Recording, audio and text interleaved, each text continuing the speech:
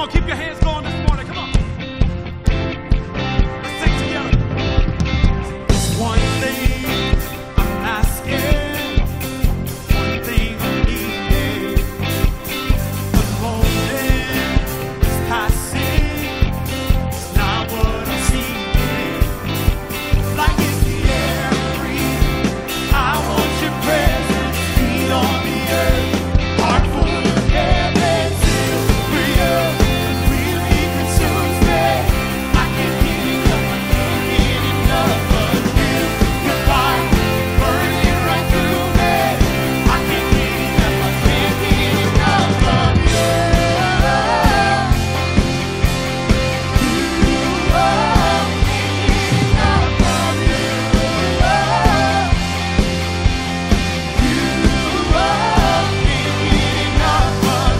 Everybody hands up, come on, just like this. Come on, let's sing, I'm after. Sing, I'm after the Spirit, more than a feeling. I don't need a reason, no, to keep chasing who you are. Like it's the air I'm breathing, I want your presence, feet on the earth, heart full of heaven, still for you, really consumes me. I can't get enough, I can't get enough of you. Your fire burning right through me. I can't get enough, I can't get enough of you.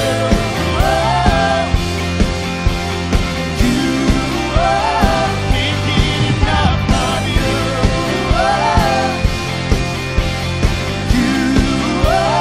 Can't get enough of you. All right, come on, everybody, hands up. Come on. Come on, we're going to speak this out. Every beat is yours, Lord. Come on, sing it out. Every beat is yours. You can have it all. Take over like only you can. All I'm reaching for, you and nothing more. Take over like come on, sing it out. Every beat is yours. You can have it all. Take over like only you can. All I'm reaching for, you and nothing more. Take over like only you can. Seal for you, completely consumes me. I can't get enough, I can't get enough of you. Your fire burning right through me. I can't get enough of seal for you, completely consumes me. I can't get enough, I can't get enough of you. Your fire burning right through me. I can't get enough, I can't get enough of you.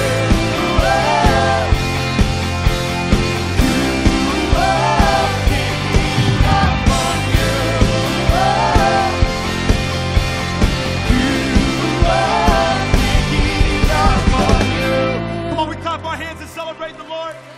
Amen.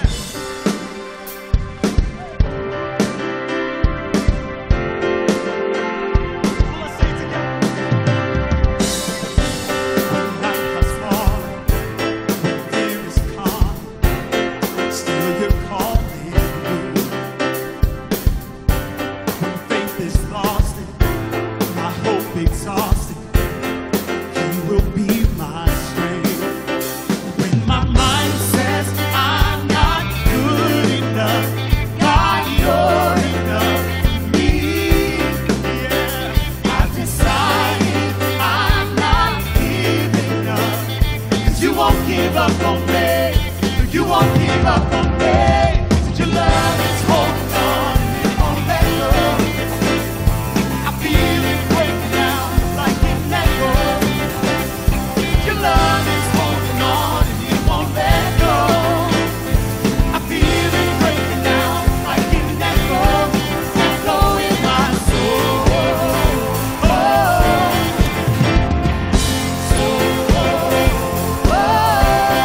Singing every season.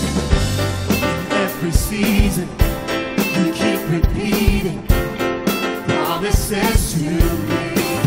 Oh, now there's no stopping what you have started until it is complete. When my mind says I'm not good enough, God, you're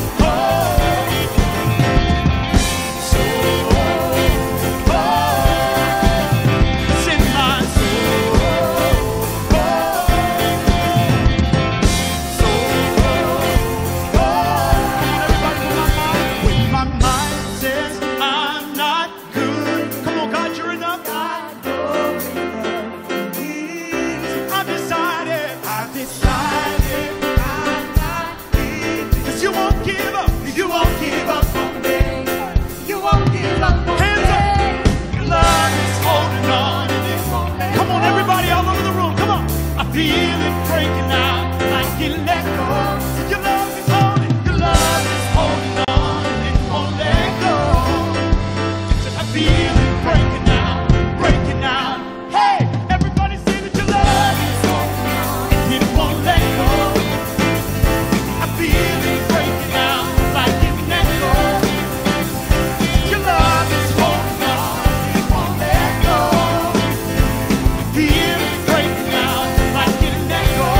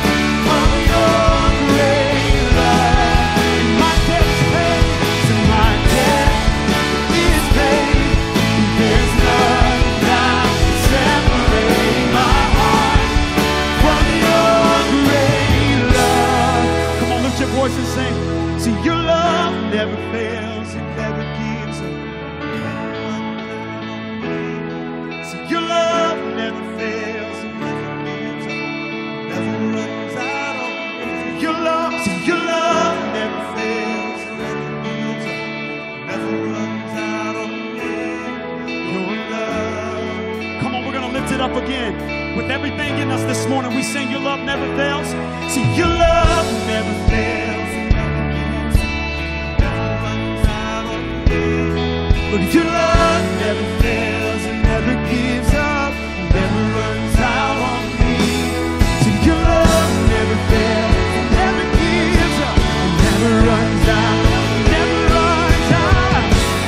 God is your love, always your love. Come on, church, lift it up. Your love never fails. See, your love never fails, it never gives up, it never runs out on me. See, your love never fails, it never gives up, it never runs out on me. See, your love never fails, it never gives up, it never runs out on me. Your love, your love, your love, Lord. Come on, church, we clap our hands and we celebrate the love that never fails, that continues to go on and on. Lord, we thank you this morning for your love. God, your word. We're going to continue in worship this morning. Let's start by raising our hands toward heaven. Come on, we're going to sing this out together with one voice. Let the King of my heart be the mountain where I run, the fountain I drink from. Oh, he is my son. Let the King of my heart be the shadow where I hide, the ransom for my life. Oh, he is my son. You are good, you're good. Oh, yes, you are good, you're good. Oh, can we sing? Let the King of my heart be the wind inside my sails, the anchor in the winds. Oh, he is my son. Let the King of my heart be the fire inside my veins, the echo of my days. Oh, he is my son. Let the King of my heart be the wind inside my sails, the anchor in the waves. Oh, he is my son. Come on. Let the King of my heart be the fire inside my veins, the echo of my days. Oh, he is my son. 'Cause you are good, you're good. Oh, you are good, you're good. Oh, yes, you are good, you're good. Oh, you are good, you're good.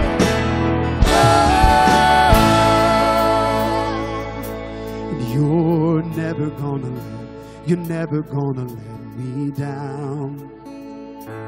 You're never gonna let me. Come on, church, lift it up. You're never gonna. You're never gonna let me down. It's not in your nature. You're never gonna Let me down, Lord. No.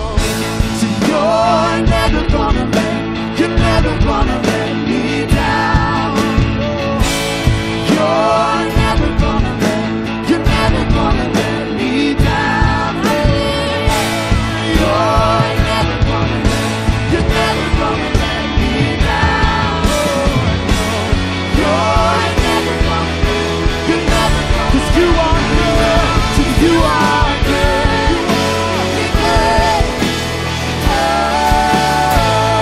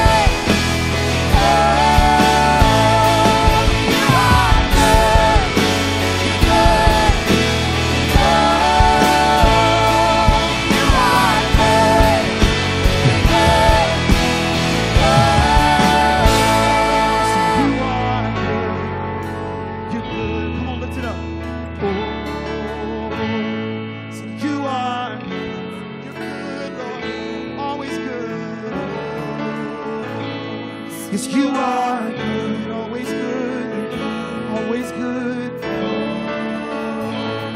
To you are good, you're good. Oh.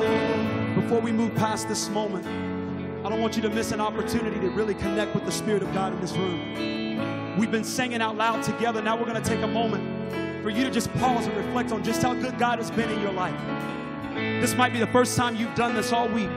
But I want you to close your eyes for just a moment. And I want you to focus on how good He's been. How His mercy has been renewed. How He's proven Himself to be faithful.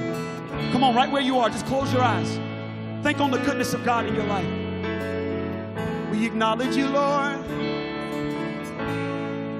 'cause you've been good.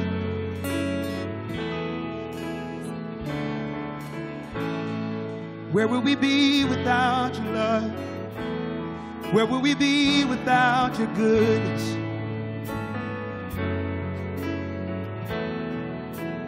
Thank you, Lord. So you're never gonna let me down. Said you're never gonna let me. Come on, now that you've thought about it, let's just declare it. You're never gonna let me down. Come on, let faith rise in this place this morning. You're never gonna let. Come on, sing it again. You're never gonna let me down. You're never gonna let. You're never gonna let me down. Lord, never. So you're never gonna let. You're never gonna let me down. I know, Lord, that you're never gonna let. You're never gonna let me down, Lord. So you're never gonna let. Come on, one more time, lift it up. You are good. So you are good. You're good. You are good. You're good. Oh, you are good. You're good. Oh, you are good. Yes, you are. You're good. Oh. Come on now, with everything in us, we give Him praise for being a good God. Come on, you can do better than that, church. Thank you, Lord.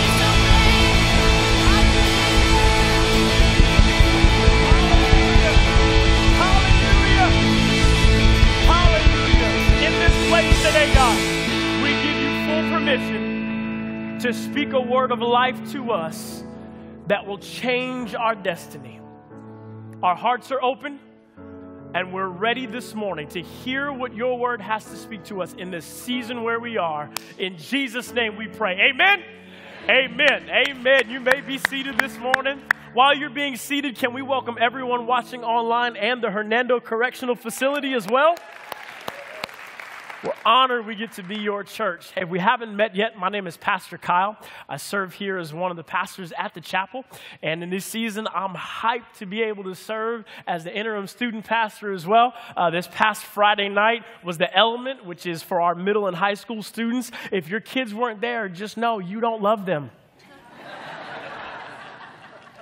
Kidding, not kidding.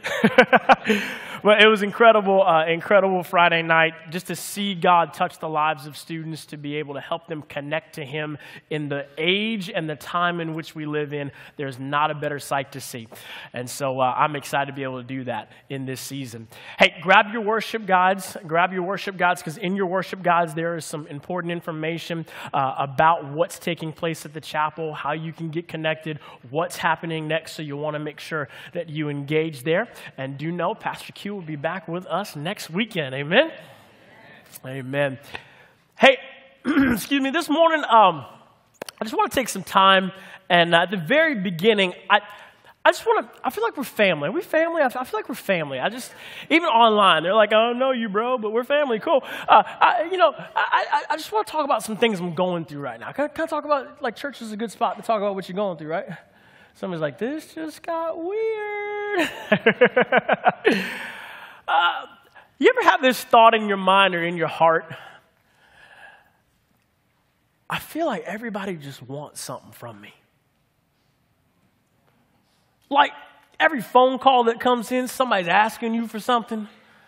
Like every time you turn around, somebody at work wants something, somebody in the neighborhood wants something, somebody in the community wants something. Like every time you turn, everybody just wants something. Just, oh my gosh, like you can feel the tension rise on the inside of your heart because it just feels like every time you turn around, somebody wants something. Somebody's like, hey, you're like, what? I'm like, oh, I just want to say hi. Oh, I'm so sorry. You're just expecting somebody just to want something. The other day, our mail lady stopped Danielle and I, and she goes, hey, are you guys ever going to check your mailbox again? I'm like, no. Every time I look at this, somebody what? Wants something. I was at Publix the other day. There's this little 3, 4'5" individuals, Girl Scouts. They were selling cookies. And they were like, sir, don't you want a box? And just so we're clear, I always want Girl Scout cookies. Is there anybody in here that knows what I'm talking about? Come on. But I walked by, like, no, I'm good. I don't want anything. Then I came back out 20 minutes later. Here's $15. Give me 2 boxes and a tip. Let's go. Like, it's just want something. Just want something. Doesn't it feel like sometimes we carry the emotion of somebody always wanting something from our lives? Parents, can I get a good amen there? Doesn't it feel like we carry this emotion with us now into the relationship we have with God? Where sometimes we're so hesitant to engage God in relationship because we just feel like he's going to what? Want something. However, I want to challenge your perspective this morning, if I could be so bold, just to begin to see God not as somebody who wants something from you, but as someone who wants something for you. In painting it over that backdrop, it then leads to this scripture in Proverbs chapter 3, where God then makes the statement, trust in the Lord with all of your heart. It's like, PK, you just said he wants something for me, but he's asking for my heart. And the reality is this, if we're all honest, don't look at anybody around you, but all of us in this room and watching online, we've got some trust issues. All right, y'all holy. I'm going to talk to y'all. Here we go. Like we've all got some trust issues, whether they're built in from the failures of someone else, whether they're relationship trust issues, whether just the fact that if you don't like a bacon, egg, and cheese McGriddle, I don't know if I can trust you.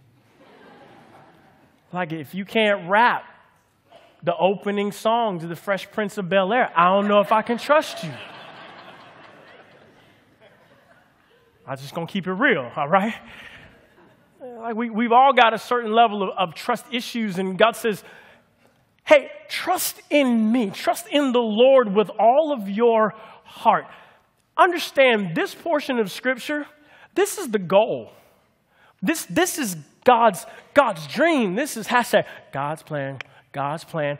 For you to trust him with all of your heart.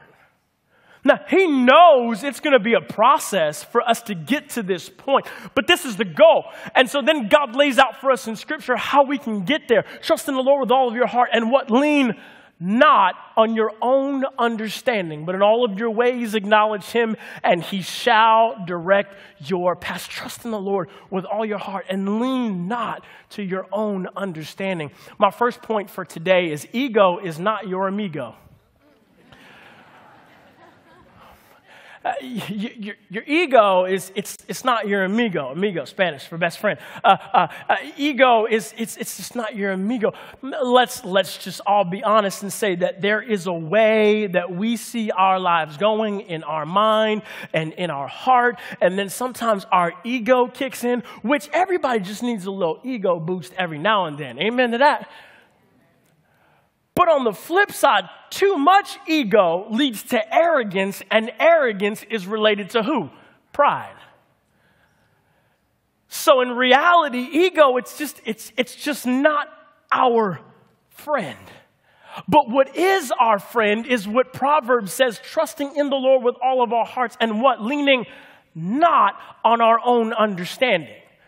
There is a way that seems right to a man or a woman, Scripture says, but the end thereof leads to destruction, leads to death, leads to difficulty, leads to results that you were not accounting for. It's like, long story short, 8th grade, I thought I could give myself a haircut with my dad's clippers. I think you can fill in the blanks of what took place from there, right? There is a way that seemed right to me, but the end thereof was a bad haircut. I walked in 2 weeks later, my barber was like, ah!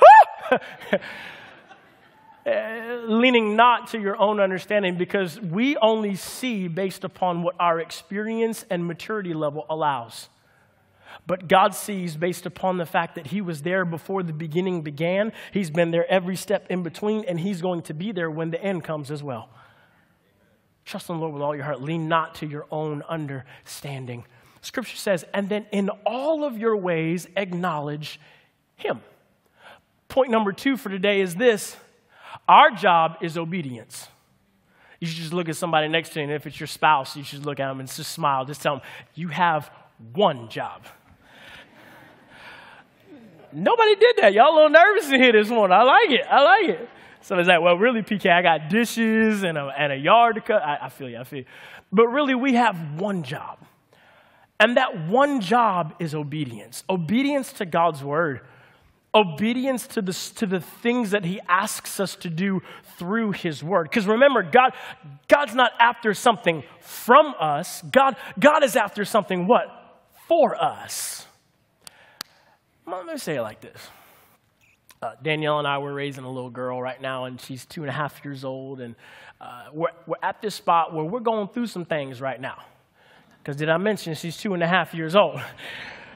You know, so every now and then, I'm a strong proponent of not raising spoiled kids.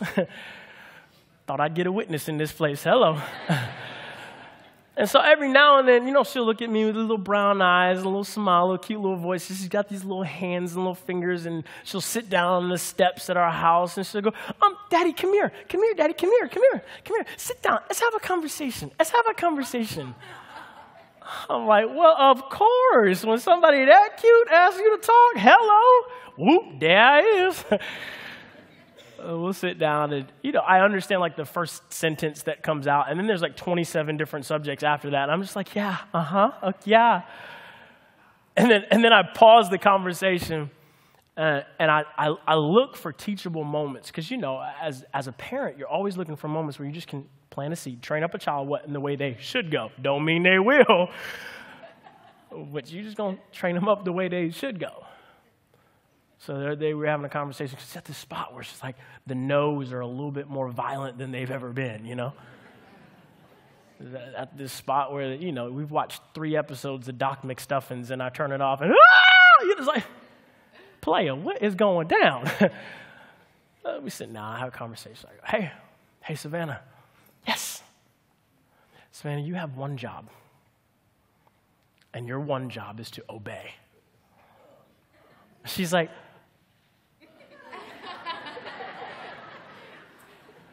but Daddy, can I have ice cream? Hey, you have one job. It's to obey. But Daddy, you have one job. When Mom or Dad speaks, you what? Obey. And I give like 4 instructions, and 5 minutes later, none of them have been carried out. But then sometimes you pause and you go, doesn't that sound familiar?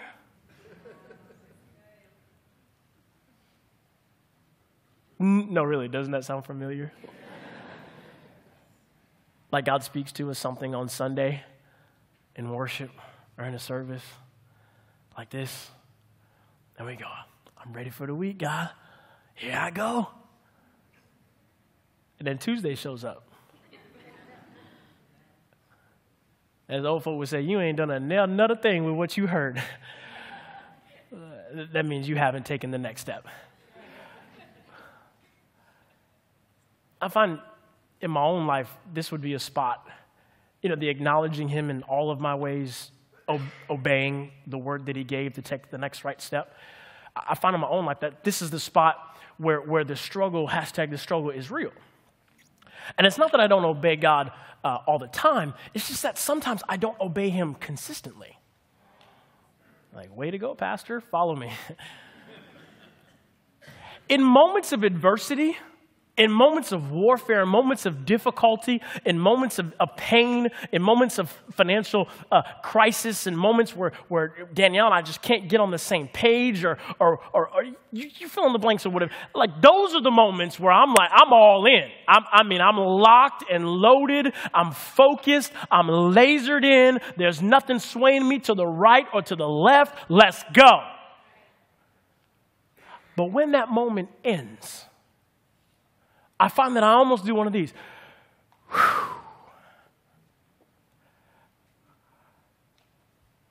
I'm good. I'm good. I got this. I've been through some things. I got this. I was praying one day and God just kind of, you ever have a God nudge before? You know, it's different than when your spouse nudges you at church. That's not a God nudge. But a little God nudge is just like, hey, it's gentle, it's kind, but watch this, it's consistent. I usually know it's a God nudge when I'd like to ignore it, but it keeps on coming back over and over and over. God nudged me. He said, hey, I want you to understand, one of the most underestimated characteristics of being a healthy believer and follower is consistent obedience. Like if we were talking in sports terms, we would celebrate a team that has an upset victory or a one-hit wonder that has a really good season. But the people who we really revere are the ones who are able to do these incredible feats over an extended period of time. God says, hey, you want to succeed in the stuff in your life that matters the most? Consistent obedience is the key. Not just turning it on when adversity shows up, but every day having a rhythm of connecting with me and, more importantly, listening. There's a reason why, as I would tell my kid, God gave us 2 ears and 1 mouth. To listen twice as close as we speak. So I got, all right, God, this is great, but how do you want to live this out in my life? And God goes, hey, this year I want you to read through the whole Bible. I'm like, okay. He's like, but I want you to switch it up. How so? I want you to actually listen to the Bible being read this year. Because let's just talk. It's just us. We're just talking here, right? We're just talking. Like Genesis has got some dope stories. And Exodus, there's some happening things. But you get to Numbers, you know, and some days you be reading and what had happened was, God says, hey, I want to sharpen your ability to hear those God nudges. I'm getting into Numbers and into Leviticus, and I'm hearing stories that I've heard before in some cases, but with new ears, or I feel like I'm hearing some stories for the first time. And every time this takes place, it causes me to have this moment where my heart is just drawn even more to wanting to trust God. Because if Moses and the children of Israel could trust him in Exodus, and if he could do these great things for Abraham with just a simple walk on the beach, and if he could do these things for Jacob, and if he could do these things for Isaac, and if he could do these things for Joseph, and he's no respecter of person, then I need you to do something for me as well. The key is that you and I walk out our one job, which is what? Obedience. It leads me to my third point today. My third point is this. The outcome is God's responsibility. Our one job is obedience. God's responsibility is the outcome. I was talking with Pastor Jason recently. He made this statement. He said, oftentimes, it's one simple act of obedience that leads to a supernatural result that only God could bring about. I found this story, and before we jump into this story, it's found in Luke chapter 5. Before we jump into it, I want to paint a little bit of picture, give a little bit of context here. We're about to walk into a story where Jesus has finished the educational process that he needed to go through to become a rabbi, to become a teacher. And in doing so, Jesus is now taking the next right step, which is to go out and to choose the disciples that he's going to commission to follow him. Back in that day and time, there was a phrase that they would use, the disciples would use in regards to their rabbi. It would be, oh, to have the dust of my rabbi covering my face. What they were meaning was it would be such an honor for each of them to be able to walk behind their rabbi. And back in that day and time, they didn't have asphalt and concrete like we've got today. Those streets were dusty. And so the dust that would be kicked up from the back of their teacher's shoes would then cover their face. And they thought it was an incredible honor to have that happen. So Jesus, having being one who completed the educational system, which it's not like you just complete one grade and graduate to the next. Like C's don't get degrees back in that day and time. Like you had to be the cream of the crop to go from one level to the next. Jesus, being a rabbi, shows us that he was the cream of the crop at every level of the educational system. Drop into our story. Luke chapter 5. Stepping into one of the boats, Jesus asked Simon, its owner, to push out into the water. Pause. Let's just say that Jesus has a way of stepping on the scene with a gangster lean, don't he? Because Scripture says that Jesus didn't ask for permission to step in the boat. Jesus just went, hey, we cool? Like you as the disciples, like, who man's is this? Like Simon's like, what? Jesus just stepped in the boat. Said, hey, I need it. We good? Only good Scripture says. So he sat in the boat and talked the crowds from there. When he had finished speaking, he gives another instruction to the owner of the boat, whose name is Simon. Now go out where it is deeper and let down your nets to catch some fish. Master, Simon replied, we worked hard all last night and didn't catch a thing. Let's just look at this for a second. Jesus, a rabbi, a teacher, son of a carpenter, steps into the boat of the owner of a fishery. The instruction he gives is that, hey man, or the question he asks, hey man, I'm here, we good? And Simon says yes. So Jesus continues teaching a crowd of people from a boat that's not his, and he looks at the owner of the fishery and starts giving him instructions. I don't know about you, but it's at that moment that I probably would have been like, because see, we know Jesus as what? Jesus, the risen Savior. Simon knows Jesus as a good teacher. But see, what Simon gets a glimpse of is something powerful. Simon had the opportunity to go to the same schools that Jesus did. But the fact that Simon is now owning a fishery and running a fishery is proof that at some point his teachers looked at him and said, you are no longer qualified to continue, and sent him home and relegated him to a relative social obscurity. You don't qualify. You're not good enough. But in the moment where a rabbi like Jesus is now going to select his disciples, and he could have just stayed at the synagogue and chosen the best of the best, where does he go? Over to the local fishery and steps in the boat of a man named Simon. So automatically, Simon is caught off guard in this moment because he's like, one of these things is not like the other. But yet, Jesus looks at him and says, hey, can we push out to the deep? Why? Because there are moments in our lives where God desires to give specific instruction, and that instruction to you and I cannot be handled in the comfort zone where we currently are or around the crowd that we're currently with. This is why in some seasons it feels like relationships are just a little tenuous, or why some of those friends that they have now become frenemies. You know, sometimes folks will switch on you like Batman in the Batcave. God sometimes says, no, it's time to push away from the comfort zone.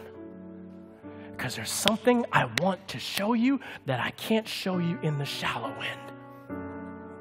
This is why sometimes in our relationship with God, there do come seasons where that 5 minutes that you gave him on your way in, or those 2 prayers you prayed over breakfast and dinner, they just don't cut it anymore. And you feel this longing to push out from the shallow end into the deep. Stretching that 5 minutes to 15. Going from being someone who, maybe you just weren't generous with your finances at first, but now you're feeling God ask you to take that next step and become a giver.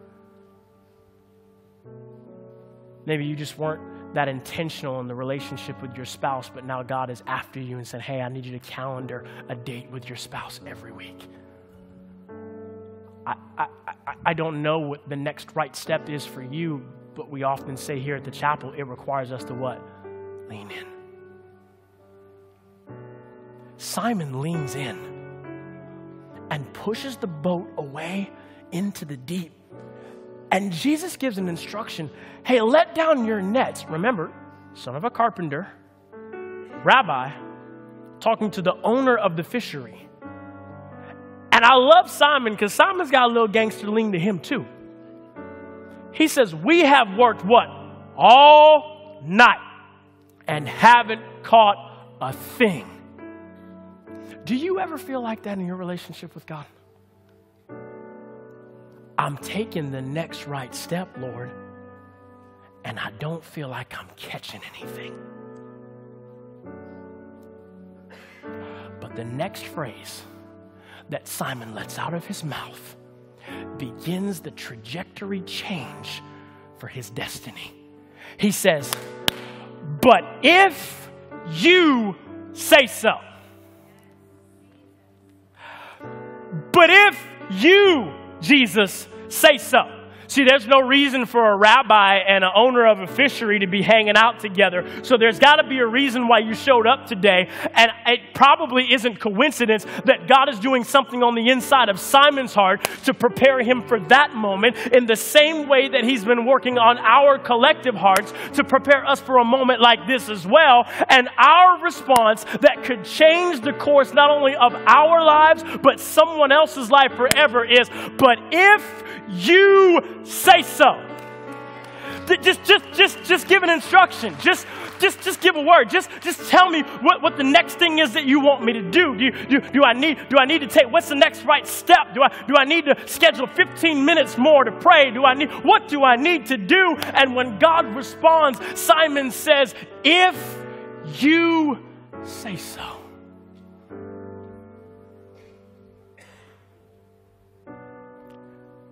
This is where sometimes we get a little bit cute in our relationship with God. We want him to do these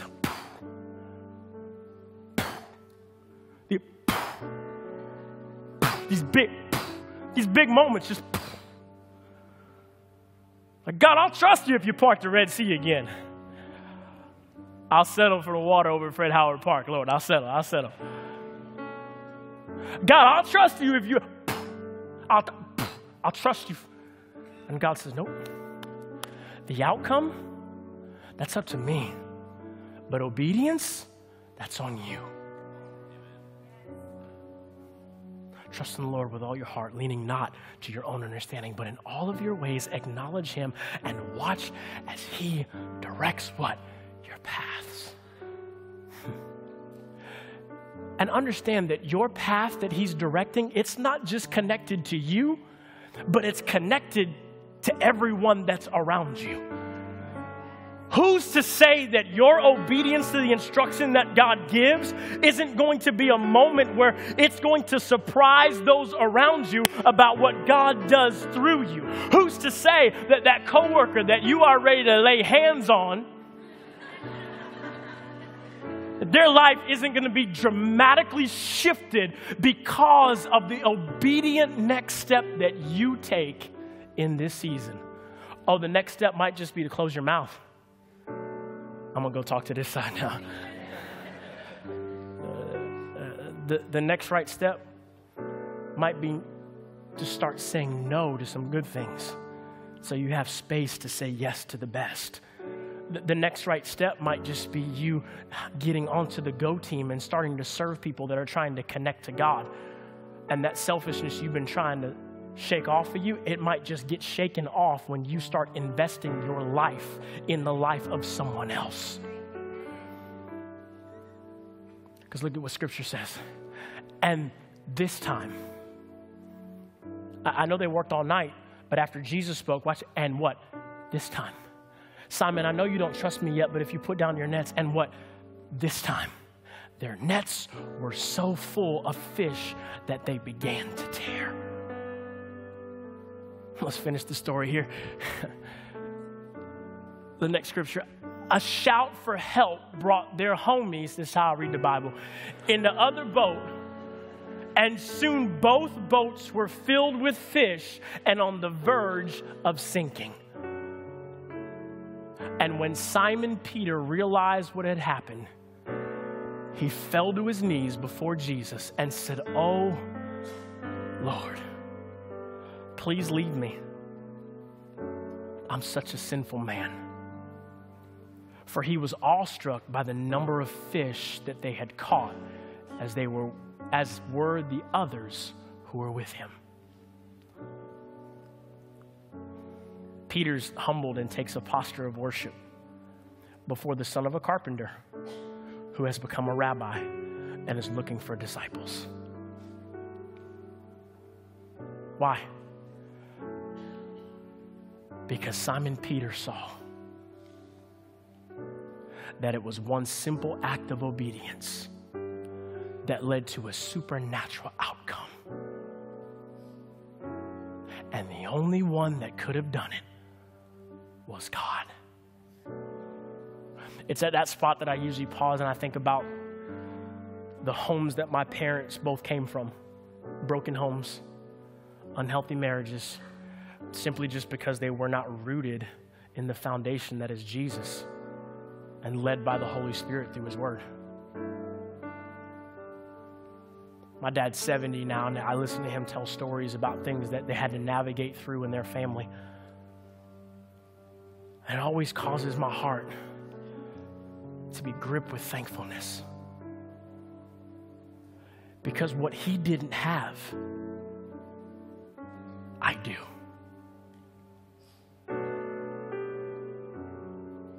Because what he experienced, I don't have to. Because two people came together and said, God, we're going to trust in you with all of our hearts. We're going to make a ton of mistakes, but we're not going to lean on our own understanding. And in all of our ways, we're going to acknowledge you and let you be the one to direct our paths. Now, I do realize that in this room and watching online, that's not everybody's story. If it's not your story, can I encourage you that it can be just your simple next consistent steps of obedience, that God will change your life, and as a result, generations, your kids, your grandkids, your great-grandkids, and beyond will be able to share the story about how you saw God fill your net and how He keeps filling theirs as well. So I don't know what the next right step is for you, but I do know this, that one of the blessings of obedience is knowing that you are not responsible for only what God can do. So just take the next step. In all your ways, acknowledge Him, and He guarantees that He will direct your path. I want to pray for you this morning. Jesus, thank you so much. In the same way that your word has been true for thousands of years, you are no respecter of person, and you are still doing great and mighty works today. Give us courage to follow your word. and strength to hold steady when things get a little funny. Tether us to your word, and we thank you in advance for the outcomes that you will produce, both now and forevermore. In Jesus' name we pray. In Jesus' name we pray. Amen. Amen. Hey, there are prayer team members on both sides of the worship center, giving boxes in the rear and in the foyer. I love you. I hope you have an incredible week.